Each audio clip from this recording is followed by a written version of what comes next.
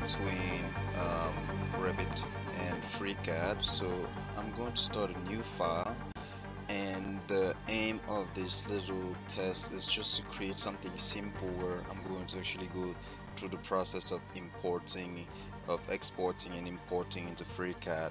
In the previous video I couldn't do that because the file size was way too big, so we want to do that on a relatively small project so that we can easily look into the small details first. So let's just grab a few simple elements.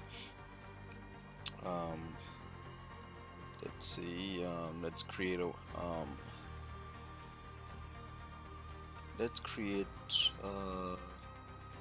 1 meter wide by, let's say,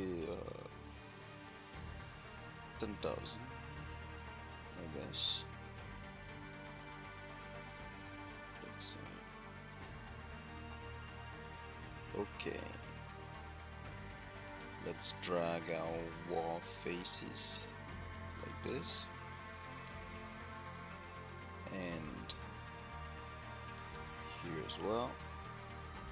Okay, so let's tell this to be, let's make it smaller, to 1,000. Maybe that's too small. Let's go for 5. Okay, and here as well.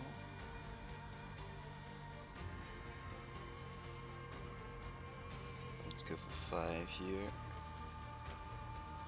Okay. Delete instance. We have a very simple rectangle wall. Let's go for 6, just to make it a rectangle. Okay. So now we can put a door here, like this. We can put a window.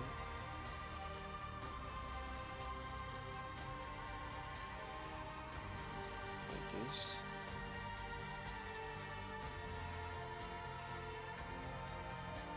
And let's try to put a curtain wall.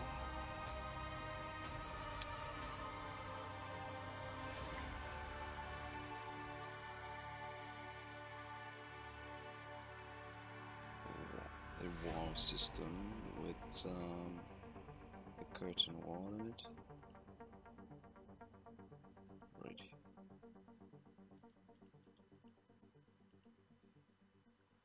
Let's tell my curtain wall to automatically embed. Okay, it's looking good. Let's go to the 3D view.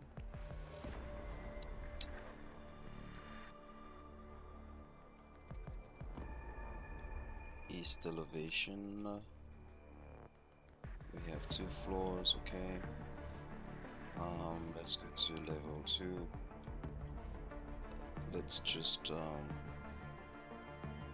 put a ground slab, floor, draw one here, finish. Okay, and all I have to do now is I want to break down, go back to 3D, this molding a little bit.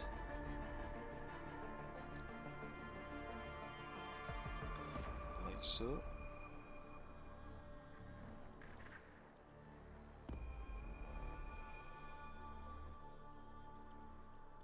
Okay, and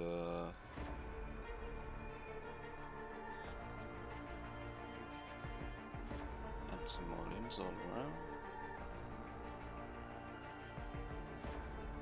Shade it, and I think that's about it. Let's put our first floor slab, ground, and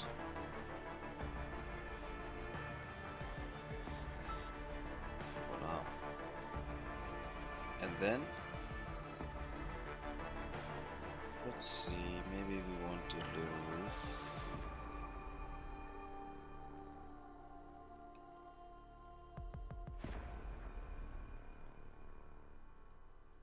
Call that roof.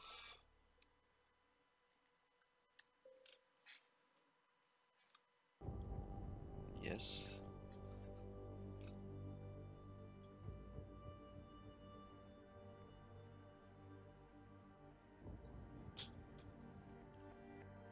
Okay, and then go to level 7, level roof, and project. Let me see what's going on. Range level 2. Okay, so let me draw my roof.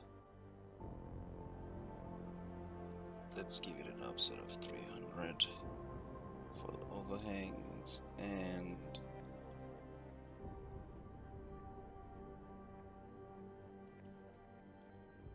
300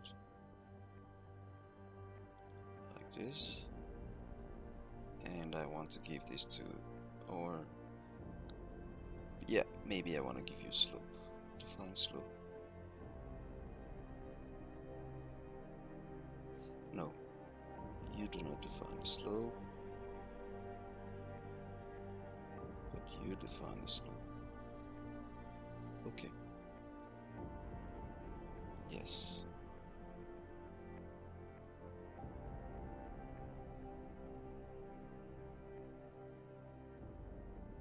What happens if I delete it?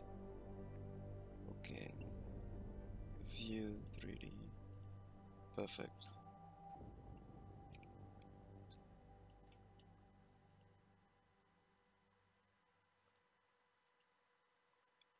Mullions. Okay. Very simple structure. Okay, so now what I'm going to simply do is I'm going to find export IFC, and I'm going to rename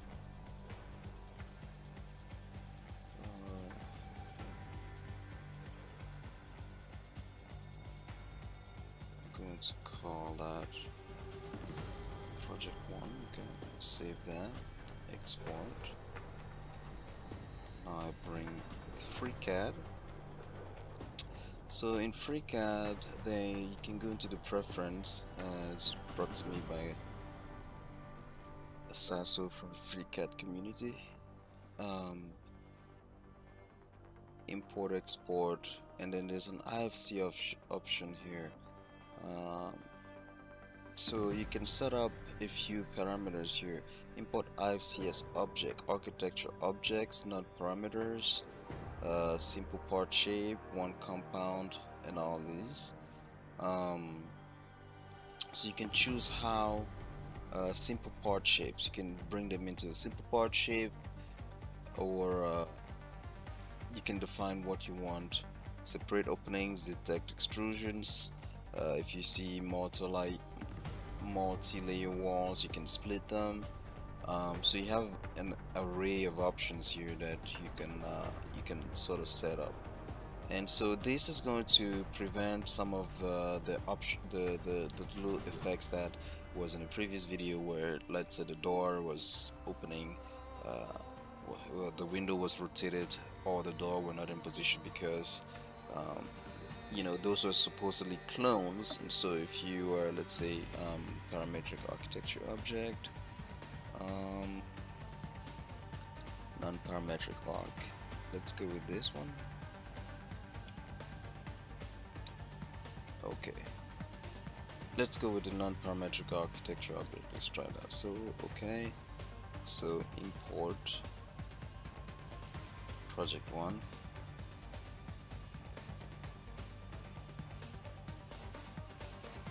So as you can see, it's converting shapes. Okay, so here's building. So So this time around I have everything concerning the glass, and it even went around and broke down the window, so everything looks neat.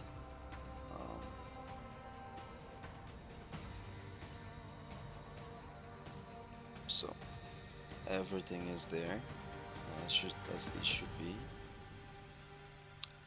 So as you see, the walls here are connecting are not showing as connected, but everything is there. So let's go to the top view.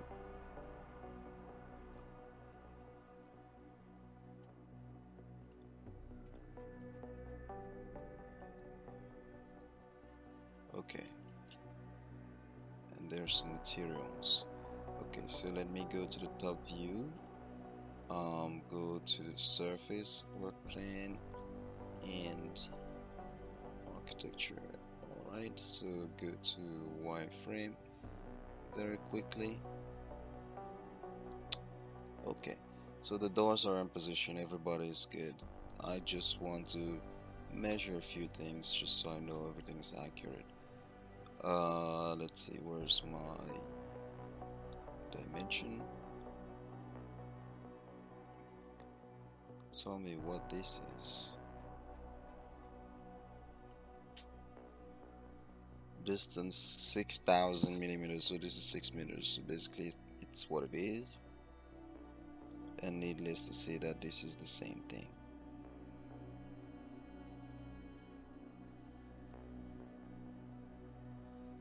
So this one is 5200 mil.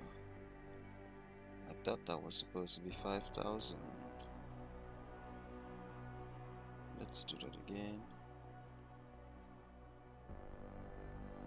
From here to here.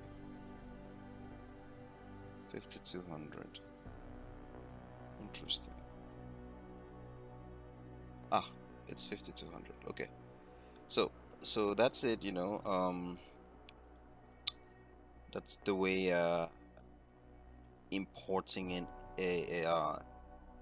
IFC file into Freecad works. So from here on, I can now work with these files where I can do further work, where I can even join them further, and you know, I can start to work with these and convert them into regular Freecad objects just by doing this. I upgrade them this way, and as you can see, all these joints are taken care of. So it's just the same thing as in Revit at this point.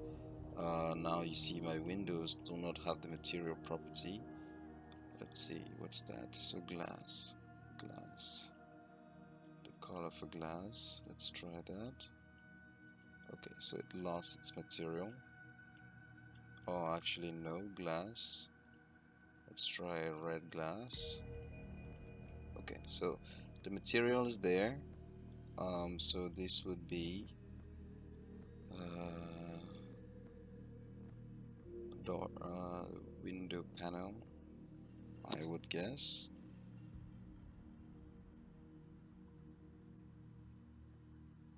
Okay, door panel. Let's try that.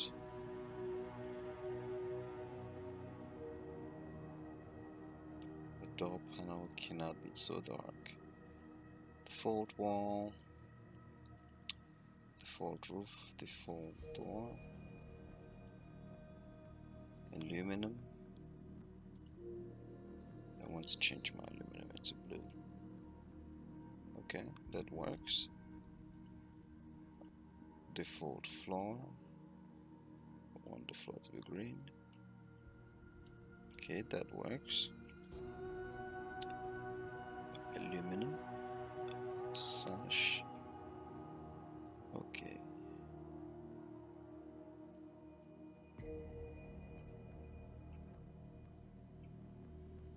I do not see my sash. Glass, door panel, purple. Door frame, purple. Nothing. And of course the default wall.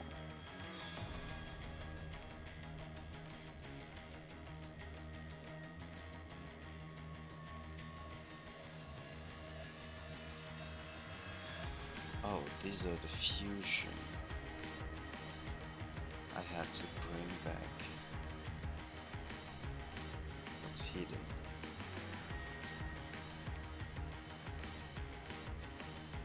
Because the fusion is not the wall.